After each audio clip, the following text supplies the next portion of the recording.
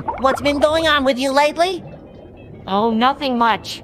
Just trying to figure out my true love. Is it me? I'm everyone's true love? No, Patrick, it's not you. It's actually the narrator. The narrator? What are you talking about? The one who speaks over our lives and controls our every move. I've fallen in love with their voice.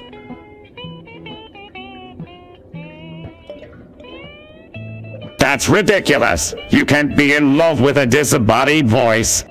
Yeah, Karen, that's just weird. And pathetic.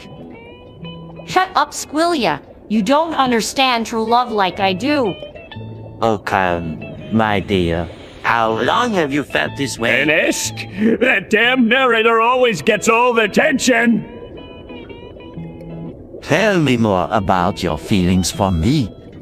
Well, I just can't get enough of your smooth and commanding voice. It makes me feel so alive. Wow, Karen, this is big news. Have you told anyone else about this? Yeah, Karen, we're your friends. We'll support you no matter what. But how will this work? The narrator isn't even a real person. Butler Crabs, I am very real to those who believe in me. Oh great! Now we have to deal with delusional fantasies too. This is too much. I can't handle it. Looks like Karen's love life is just as pathetic as her regular life. Shut up, Squillia. You're just jealous because you don't have a true love like I do. Oh, Karen, my dear, let's run away together and leave this gothic world behind.